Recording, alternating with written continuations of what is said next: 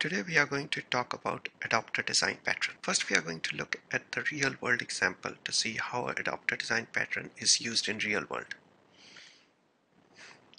Let's suppose you have a plug and a socket and the plug is not compatible with the socket. You still want to use this plug with this socket. Then what are your different options? One option is to use an adapter. An adapter is compatible with the plug and the socket. Hence it makes it easy for use a plug and a socket which were previously incompatible. Let's look at a software development example. Let's suppose you have an interface called iShape and there is a method display in this interface. While you were building an application, you committed to the interface iShape. Now you realize that you have to create another concrete class called rectangle. When you created a concrete class rectangle, you found out that there is already a legacy component that has the functionality that you want to use. But the legacy component has incompatible interface. Your iShape display method takes 2 coordinates, whereas your legacy component display method takes 1 coordinate, width and height. You will still be able to use your legacy component by using your concrete class as an adapter. You create an instance of a legacy component into your concrete class and then define a conversion between the interface. And once you have defined the conversion, then you can call a method on your legacy component. Adapter design pattern helps you use the components which are incompatible in the interfaces. For example, your original interface that you're using in the clients are 2 coordinates, whereas your legacy component has an interface which takes 1 coordinate, width and height. But using rectangle class as an adapter, you can define a conversion and still be able to use your legacy component. Adapter design pattern is frequently used to decouple your application from third-party components. For example, if you want to implement logging, then the choice that you have is you can use Log4net, you can use nlog, you can use Microsoft logging application block, or you can build your own custom logging. Log4net, nlog, and Microsoft logging application block, all 3 may offer different interfaces. In order for you to isolate your application from any specific type of logging that you are using, the best way is to use an adapter design pattern. Let's see how we can do that. It is very common for application to use the logging components directly into their application. When you do so, you tightly couple your application with the third-party components. It is recommended to use logging as an abstraction so that your main application is loosely coupled with the third-party components. Today we are going to see how we can use logging using adapter design pattern. We will start with defining an interface called ilog. In this interface, we'll just start with 3 main methods that are commonly used for logging. The first method takes a message and the log level. Log level is an enum type. Second method takes a message, exception and log level, and the third method just takes an exception and log level. The log level is defined as an enum type and it has following values: debug, error, fatal, info, off, trace and warnings. For now I have defined these log levels to match with nlog. Under the hood we will still be using nlog when we will create the concrete classes. Let's start with the concrete class called nlog. I call this concrete class as custom nlog. It implements the interface ilog. The concrete class is just acting as a pass-through for nlog.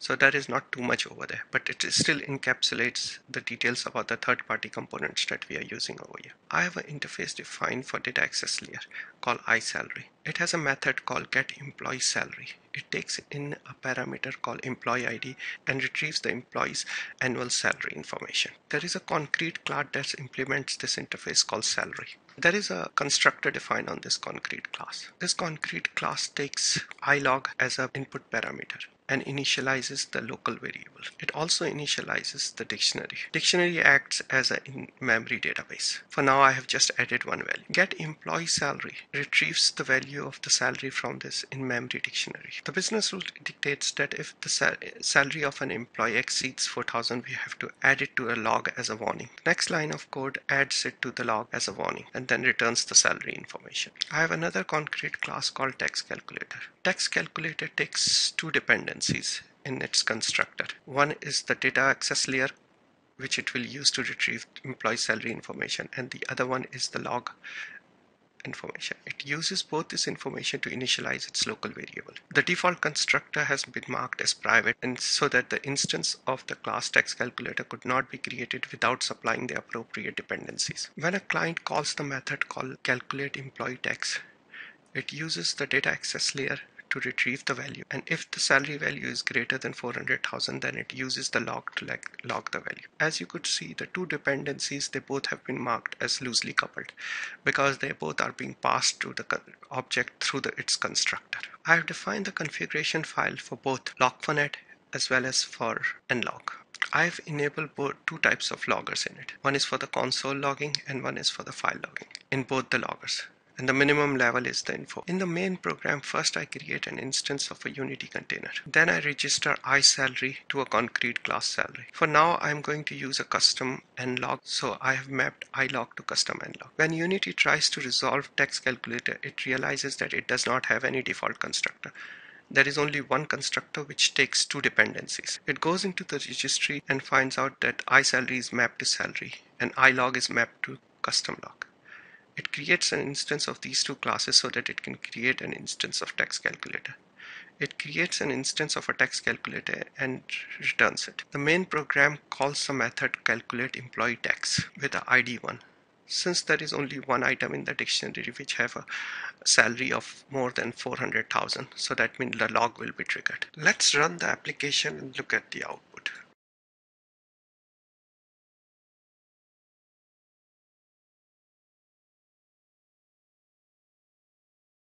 In the app config, I have changed the color of the text for nlog to be blue. As you could see, there are two log entries, one from the data access layer and the other one is from the business logic component. Let's look at the log in the file.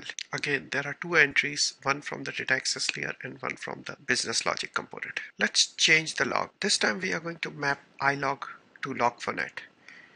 Let's see what the behavior is. Let's run it once again.